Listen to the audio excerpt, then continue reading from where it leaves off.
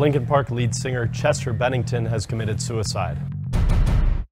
Hey guys, it's Brad. TMZ has learned that just this morning, police were called to Chester Bennington's house in Palos Verdes, California. We're told the 41-year-old hung himself. Chester's been open with his battle over drugs and alcohol over the years, and in an interview a few years ago even mentioned that the thought of suicide had crossed his mind after he was allegedly abused by an older male. You may know Linkin Park through some of their hits like Crawling, In the End, and the collaboration work they did with Jay-Z, and their album Meteora was one of the highest-selling alternative music albums of all time. Chester also had a close relationship with Chris Cornell, and on the day of his death, released a very heartfelt message for the singer. Chester leaves behind 6 kids. He was 41 years old. For more developments on his death, be sure to check in at tmz.com.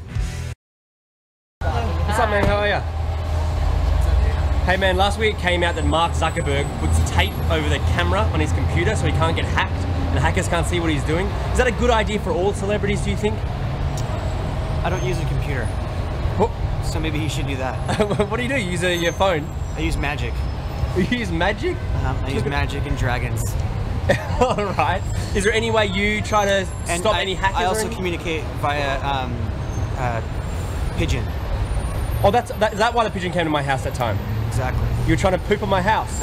Is that the message you were trying to say? I was trying to communicate in some way, but it doesn't always work out. That's awesome. Is there any way that you try and stop the hackers or stop people like coming into your stuff? No. Couldn't care. Happens or it doesn't. Nothing to hide. Yeah. All they're gonna find is pictures of goats. Sexy goats? Sexy goats? I don't know about sexy goats. Depends on if you're into that kind of thing. Oh, right, of course, man. Hey, thank you so much, buddy.